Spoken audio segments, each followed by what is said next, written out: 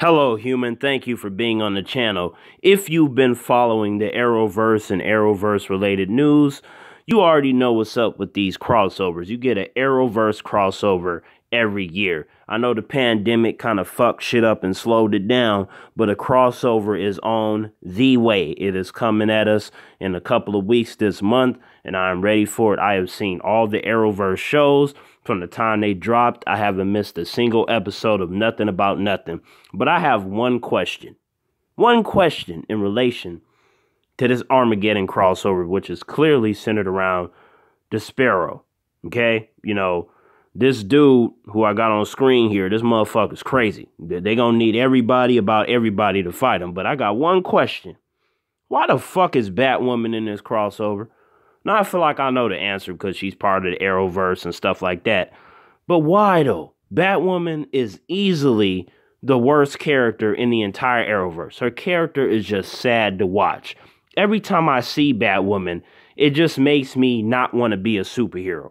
I'm like, what the fuck is she there for? She's there for diversity points. I mean, not to say that the Ruby Rose Batwoman was any better, because it wasn't. But I'm like, well, damn. Like, what's going on with this tokenized Batwoman? Why is she here? Everything to do about her show is nothing but agenda-based, or it's boring, and I'm just sitting there like just clawing my own fucking eyes out and putting them back in the sockets and doing it over and over again because I can't wrap my brain around somebody who would think, hey, man, we got to have this big crossover. You know who would be a good character to put in there? Batwoman. Hell yeah, that's like the best show in the Arrowverse. I'm like, can you miss me with that shit? Ain't nobody excited to see Batwoman. Well, you might have one or two humans that don't know shit about Batwoman, never read a Batwoman comic book in their fucking life, and they think that the tokenized Batwoman is like the best thing since sliced bread, but those humans are clearly fucking up. You know, we don't really need to mention them like that, but they are out there. You know, you like you some Batwoman in the context of the show. You know, high five, you've been fucking up. Let me lay some comic books in your lap in relation to Batman and the Batwoman lore so you can stop fucking up so much. But that was just my question. Why the fuck is Batwoman in this shit? Ain't nobody excited to see her. But I am excited to see this crossover. I think it's going to be pretty sick. I heard that Barry's supposed to get his gold boots. You know, the gold boots and the Flash, man, they go hand in hand. You already know what's up. You got the suit, the gold boots, and the lightning. That shit going to be off the hook. So it might be the final season of The Flash. I'm not sure. As long as the show goes out, you know, well, you know what I'm saying, with the Speed Force, because I don't want no cliffhanger. You know, I want everything to get wrapped up and The Flash can have a good ending, because while you have some episodes in The Flash where you're like, this shit is trash, I feel like the majority of the show was actually pretty damn good and brought to life a lot of really cool storylines and cool characters.